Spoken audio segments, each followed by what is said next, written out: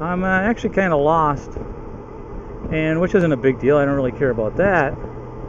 But I just looked down and I'm out of gas. My needle is buried.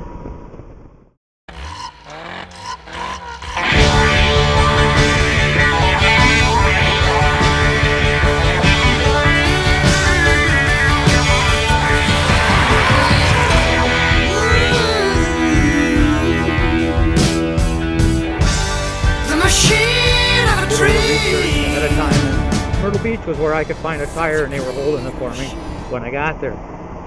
So they put the tire on for us, and we continued on up the east coast. We did the Outer Banks. We actually camped on Ocracoke Island. I think that's how you pronounce it. I'm not sure.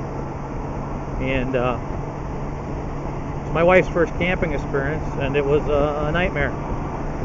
That was the last time that we camped on that trip. Anyway, we continued that trip all the way up the East Coast. Tried to abbreviate this. All the way up the East Coast to Maine. We went to Bar Harbor, Maine. We caught a car ferry in Bar Harbor, Maine, and went over to Nova Scotia. And we rode around Nova Scotia, the whole south and east shore of Nova Scotia. And we got most of the way up to the north end, where it was just about to get real interesting up on the Cabot Trail, I believe they call it. Anyway, I ran out of time. That whole trip was not planned.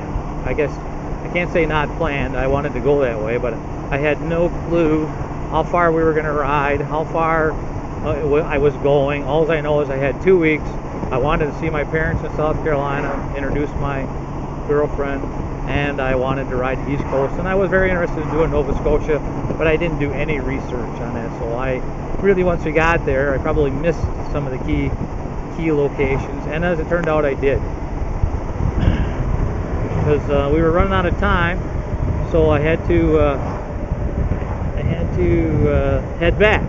Had a couple of days left to get back here to Wisconsin, so we boogied on back, and that was the end of that trip. The end of that summer, that first bike, 1984 Aspicade, had 17,000 miles on it. So needless to say, we were doing a lot of riding. The following year, we did Colorado. We did all kinds of crazy stuff. Used to do a lot of weekend getaways with the guys. We'd leave my place on Friday afternoon after work. We'd ride up to Superior, which is like 350 miles.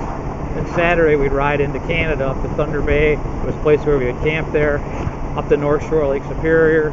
And on Sunday we would turn around and ride back. Those usually turned out to be in the neighborhood of 1,400 mile weekends, I guess we used to do. And we did those quite a few times. And a couple years later, I had another, I hope this has been recording. That thing's been out of my helmet there. If it's not, I'm going to be disappointed.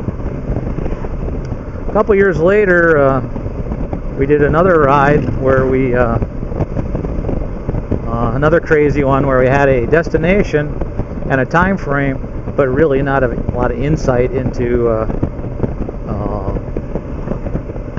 what it was going to take to do the trip. And that was to go to Prince Rupert, British Columbia, over on the west coast, right below Alaska. And we wanted to do Alaska, but I knew I wasn't going to have enough time for that. Anyway, that trip turned out to be another 6,200 miles that we did in 13 days. I did the inland passage down to island right off of Vancouver there, and some famous gardens there. You know, I'm really short of names here, but some famous gardens there that we happened to visit. And anyway, we made it back, and like I say, that was like 6,200 miles in about 13 days. We continued to ride a lot, and then we got married, and before that trip even I was married, and then shortly thereafter, in approaching 1990, we had a child, AJ, our son, who's now 21 years old. We're going to be here in August. And we purchased a small business, which started between having a child and a small business, we were pretty much out of time. So I sold the bike, and we were without a bike for probably 15 years.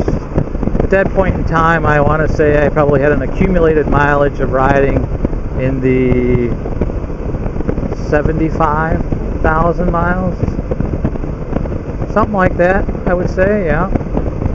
So then we were without a bike for about 15 years. I would sneak a ride here and there from a friend or brother-in-law had a Goldwing. I did sneak a camping trip in up to Grand Marais up on the North Shore Lake Superior one year with my son when he was, probably 17 or so.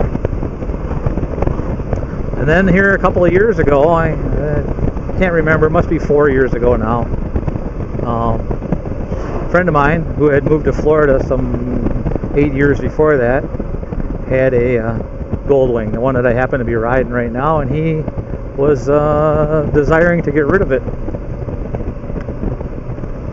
So we negotiated a price that I was comfortable with, and I said I'd take it, and I flew down. He lives by Orlando. I flew down to Orlando. I spent the night, got on the bike the next day, and I drove it home. Without having been on the bike much in years, I managed to crank out about almost 800 miles that first day from where he's at to Paducah, Kentucky, I believe is where we got. And even then I planned to keep riding, but it was got dark and it started raining like crazy, and there's one thing that I'm not comfortable with doing is riding in the rain in the dark. I feel like I'm blind, so it's not a very comfortable thing.